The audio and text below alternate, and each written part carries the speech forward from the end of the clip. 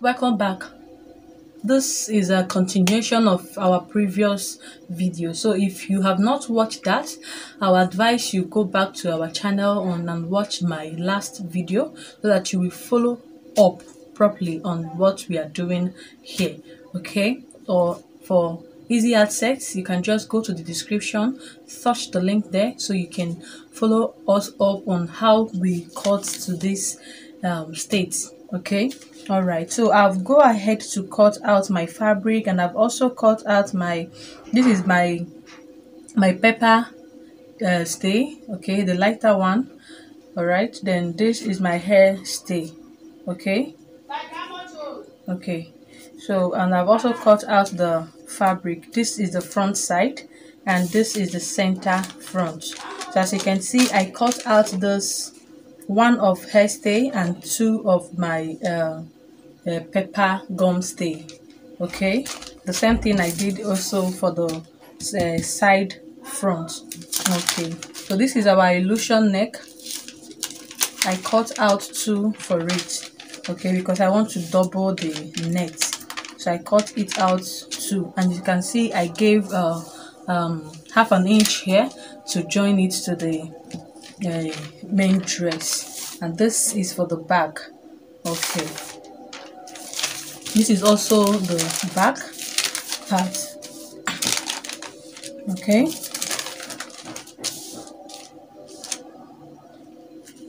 so I'll go ahead to cut out my lining this way again. Of course, you know the knife won't be carrying having the lining, so I'll just cut out lining for this body.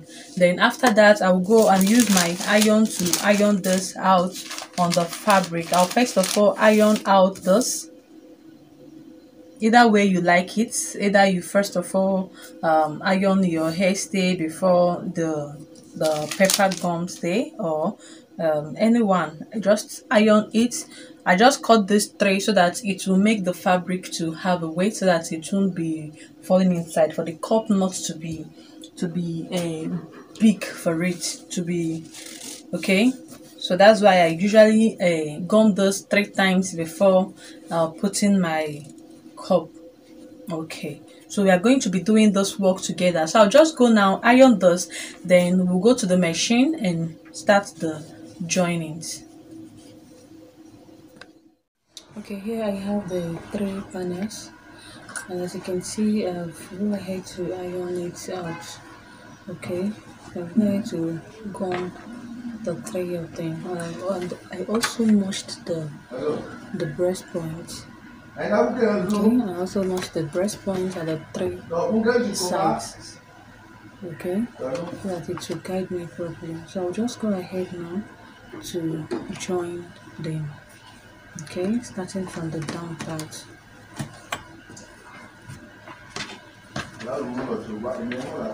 This way.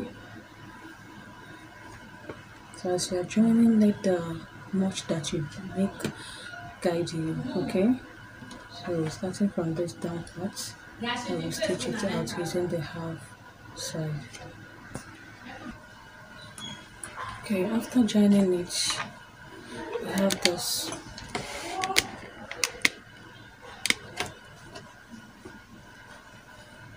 We have this. And that's the inside. So I've used my iron to open up this. Okay, so I'll go ahead now to bring this cup, fold it into 2 so that the 2 mouths will be together this way. Okay, then mark the center part. As you can see, we mark it with a chalk. Okay, just to guide me. So I'll just use this now. As I fold it into 2 like this, and I'll put it inside this at the center, making sure that this down edge touches the under bust. Okay, then the center meets with the center notch that we made inside. So I'll go ahead now and use a very tiny stitch to hold it down here and up here. You can as well decide to use your gum, rub it at the back of the cup. then gum it to the clothes, either way you like. I'll do the same thing to this side also. So I'll go ahead and start joining my knits. As you can see, I've joined the two knits together. So I'll just use the half inch that I left as my seam allowance to join it at the upper part, and after that I will use my lining to done it. Okay, I don't know if how clear you are seeing this. Just get the midpoint. Okay, just get the midpoint of the length, then use your pin to hold it at the midpoint of the dress. Then you now so guide it round. Okay, so as you are stitching, you'll be pushing it up. Just make sure you guide it properly so that you avoid ruffles. Okay, now after attaching it to the body, just flip it backward this way, then get your lining. I've joined the linings. Okay, so I'll just right face facing right face. I'll put it this way, but first of all, make sure that the knit is inside. Okay, then place it on the top this way and make your stitch along here. After you can, if you want, you can top stitch it. Then you also do shape the line the both side. Then you now sew it in. So I'll go ahead and do the same thing I did for the front at the back parts, joining my back yoke, after which I will turn it up with my lining. Okay, and that will be all. Okay, I've carefully lined up the yoke. Okay, I've attached the yoke to the bodies, both the back and the front, and I've used my allowance to join the both side. So we go ahead now to cut out the lining. I also use 1 inch to tape out the neck using the fabric. So I'll go ahead now to cut out the peplum for it.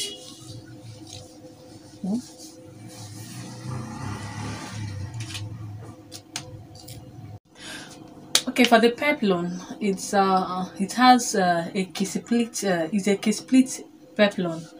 So because of that, we will be making use of 720 degrees. Okay, so that is to say that the waist will be divided by 6.28. So whatever thing we have it into two. I don't know if it's clear enough.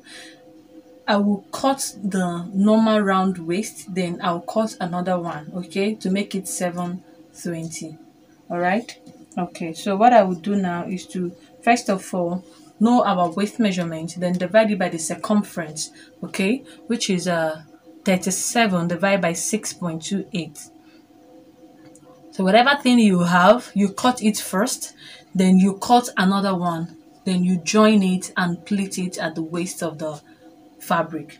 Okay, so when I divided it, I have 5.89, so I can equally just decide to approximate it.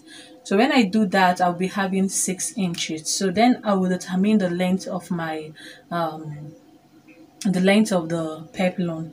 The length of the peplum I'm working with is 9 inches. So that 9 plus 6 will give us 15 inches. So here, when you are folding, you just make sure that you have up to that 15 inches. Okay, all right, just fold into two, then fold again. All right, so here we'll be using this part now as the midpoint.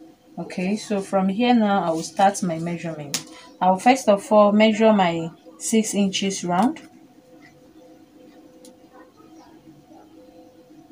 just make sure that you measure at the tip this way. So just measure the 6 inches round.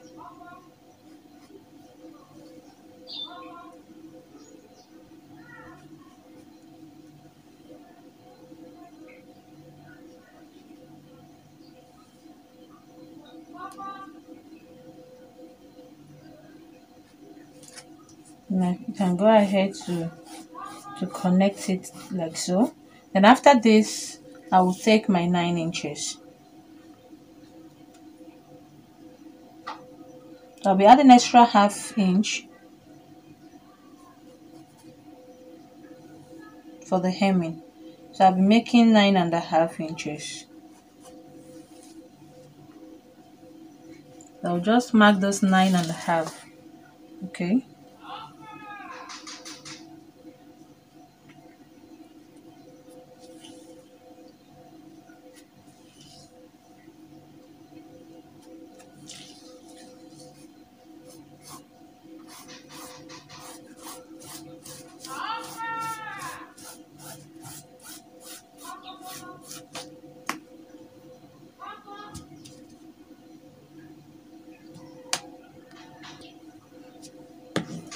I want to cut down the length first before cutting out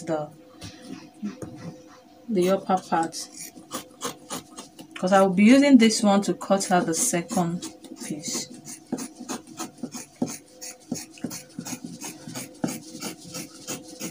I'm doing this because I want the kissing to be that full. If not, I might just decide to take without joining it.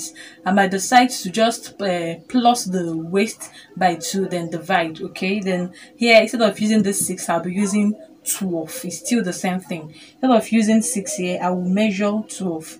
I will still have the same thing, but I want to join it so that this place will be fuller enough for me. Okay, all right.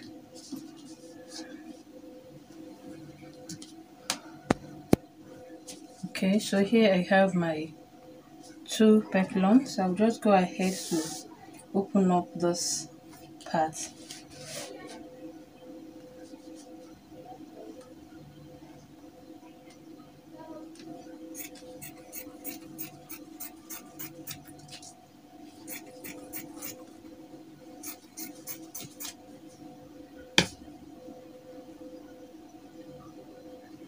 So I'll be joining one this way.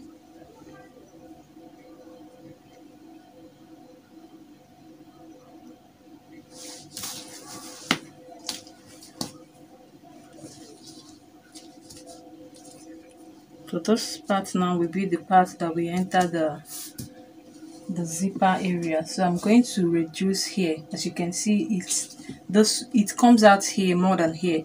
So I'm going to reduce it like so. You can just take like 1½ or 2 inches down.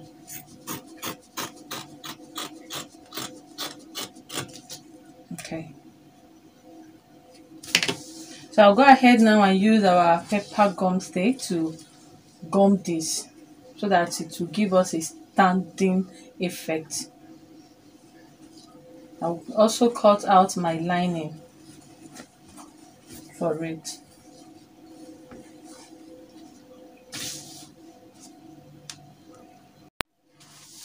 Okay, I've gummed the peplum with my medium gum stay. So I'll go ahead now and I'll join the two first. I'll join the two sides. Then after which I will use my lining. Okay, I'll use my lining to hold them up. Then from here, I'll use the lining, turn it this way, then line the down part, the sides. Then I will turn it out, then attach the waist to the waist of my dress, and that will be all. Okay, so this is the top and the point. Thank you so much for stopping by. Thank you. So we'll meet in my next class.